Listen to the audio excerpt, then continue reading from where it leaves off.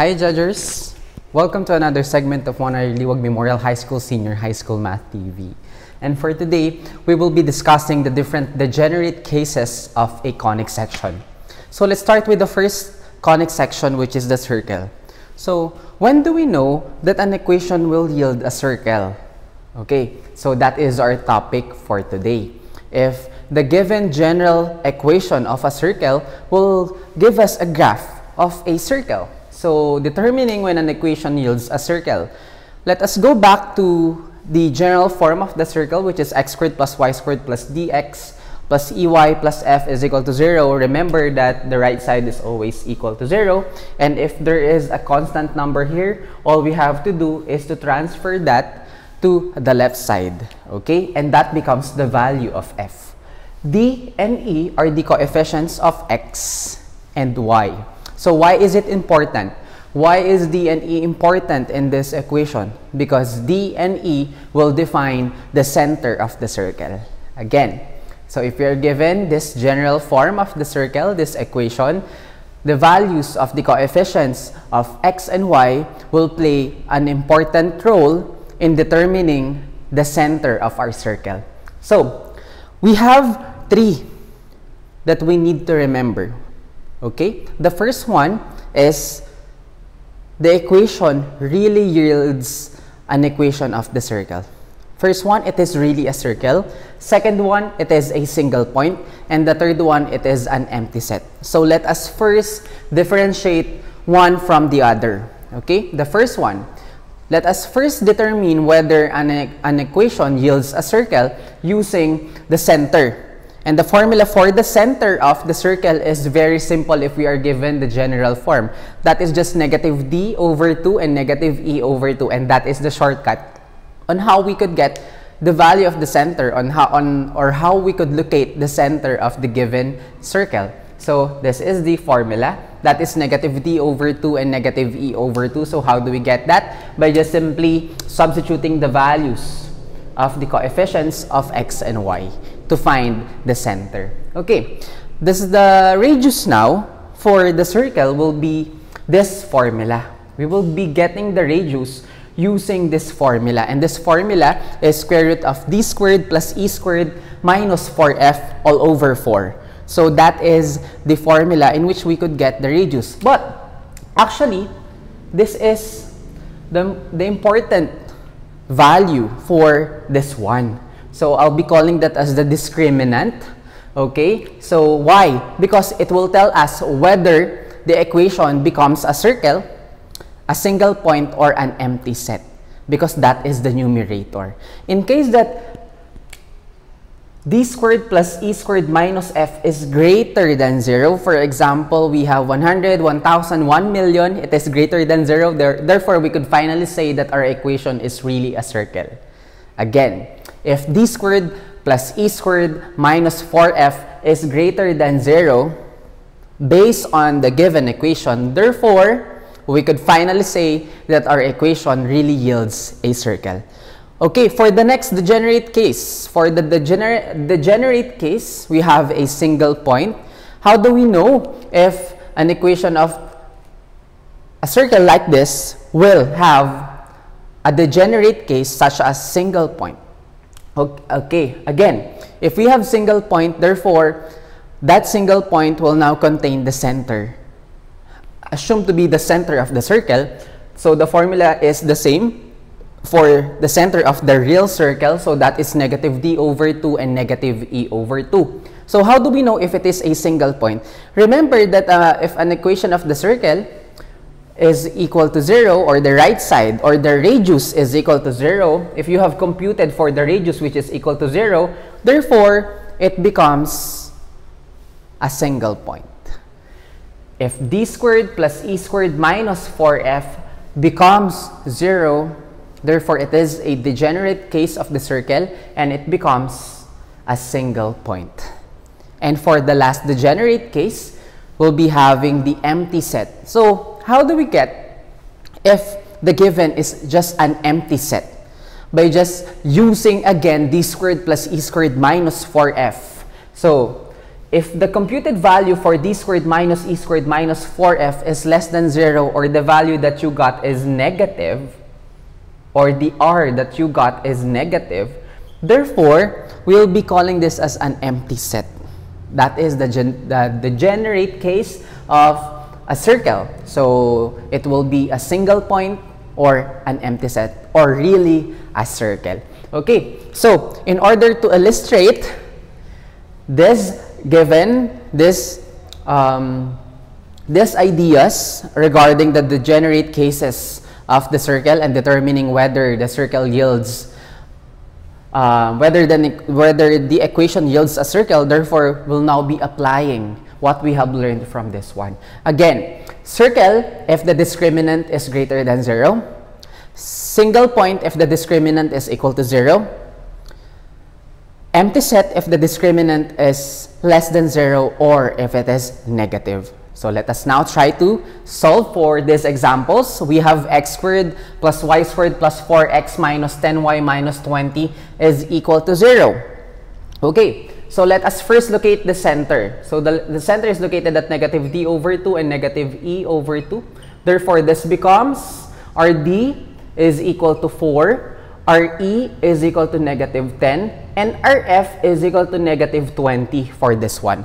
Since the constant is now on the left side, and it is not on the right side since this is equal to 0, therefore, that is now the value of f. Okay, so substituting the values of d and e to the center, therefore, this becomes negative d over 4, that is negative 4, negative d over 2, negative 4 over 2, negative e over 2, that is negative of negative 10 over 2. Therefore, the center now is located at negative 4 over 2, which is negative 2.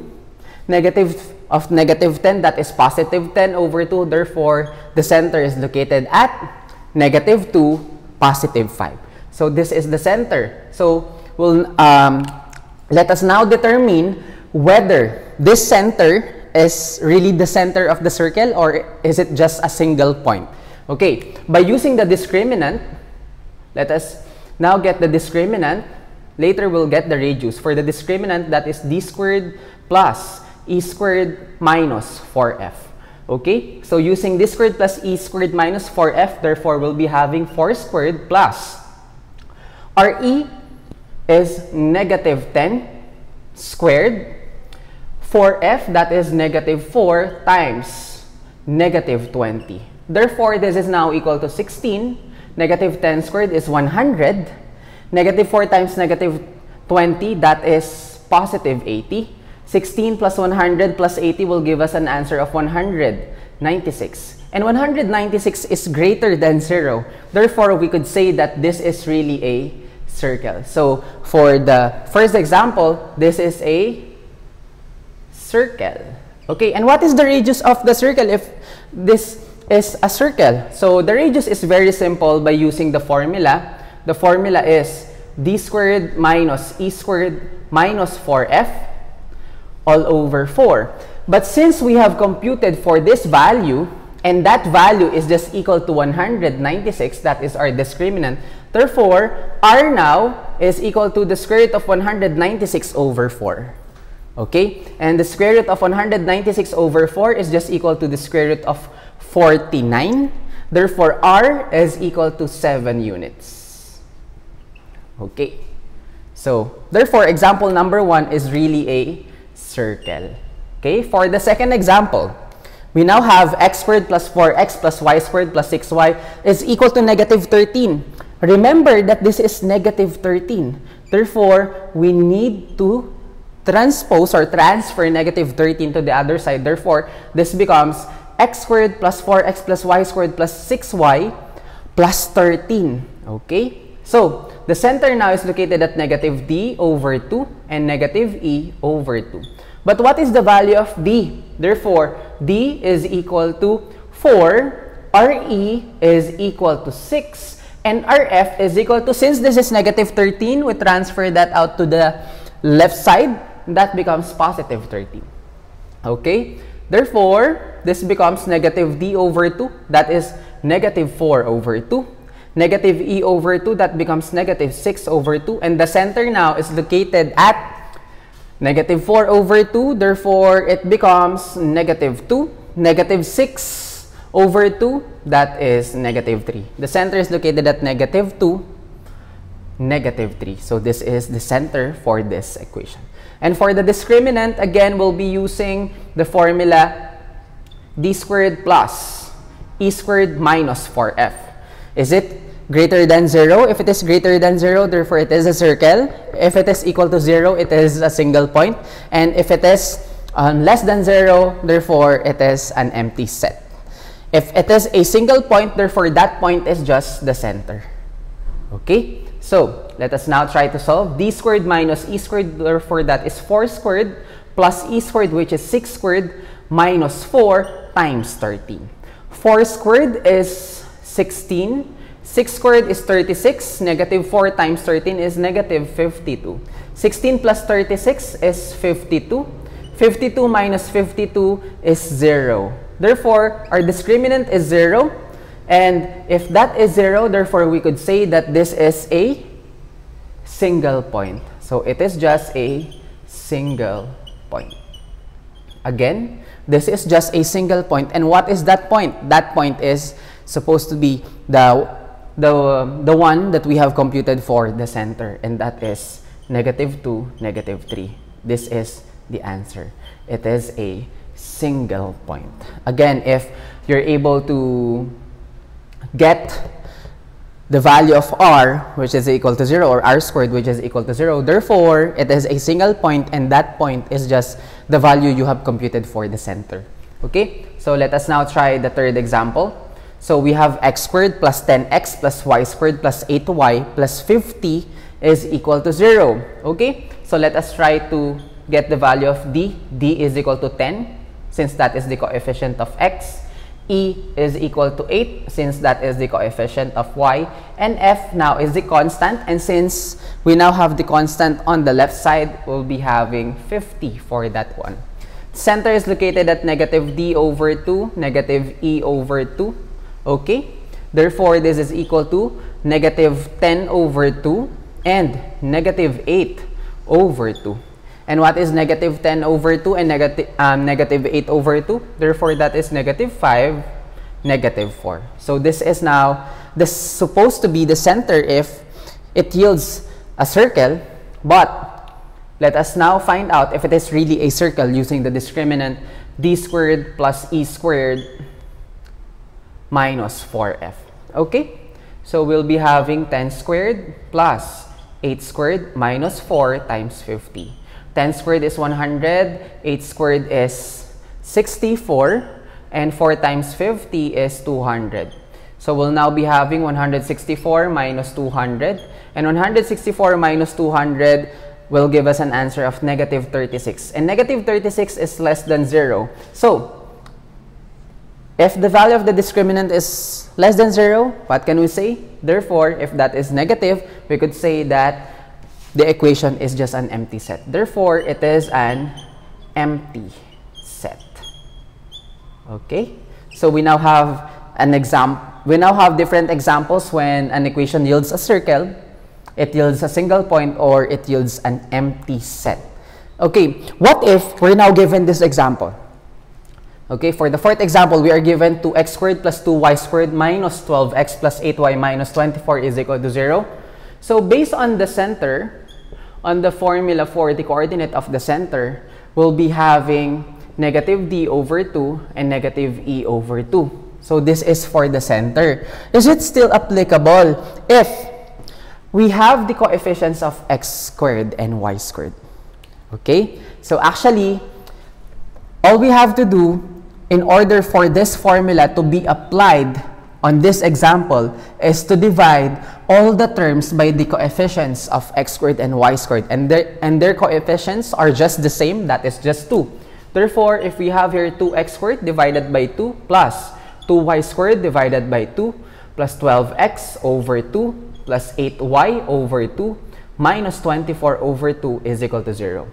Cancel, cancel, x squared. Cancel, cancel, y squared. Negative 12x over 2, that is negative 6x. Positive 8y over 2, that is positive 4y. Negative 24 over 2, that is negative 12. over 0. So if we have just divided this by 2, then that is just 0.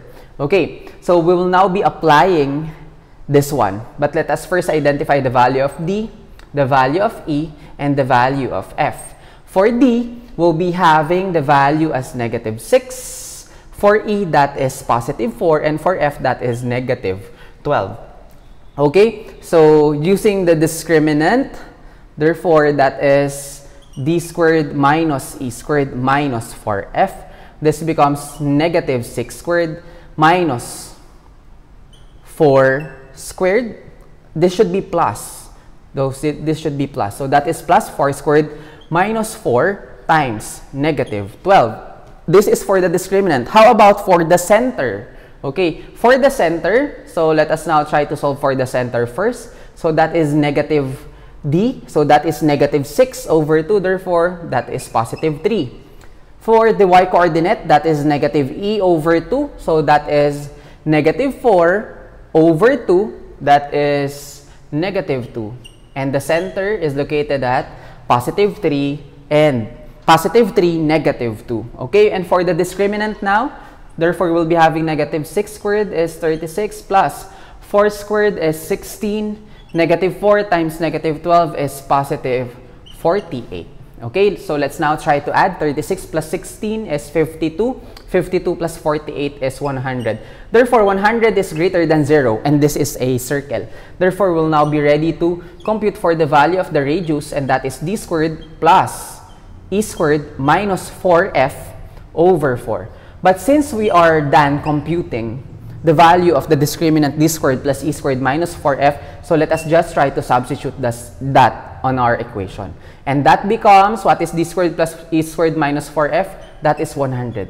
Therefore, it is equal to square root of 100 over 4. And the square root of 100 over 4 is just equal to the square root of 25. Therefore, R is equal to 5 units. Okay? So that is how we solve for the center and the radius of this one. Therefore, it is not a degenerate case. Therefore, this equation really yields an equation of the circle. And this is, if we graph this, therefore, it contains the center and the radius. And it is really a circle. Okay, so that is how we determine when an equation yields a circle. So I hope you have learned something from this video tutorial or video lesson. Again, for the equation of the circle, it may be a circle, it may be a single point, or an empty set. The degenerate case would be a single point and an empty set. Always remember that for the circle to become a circle, the discriminant D squared plus E squared minus 4F should be greater than 0. If it is a single point, therefore, that should be equal to, is greater than, for this one, this should be greater than 0. If it is a circle, and if it is a single point, that is equal to 0.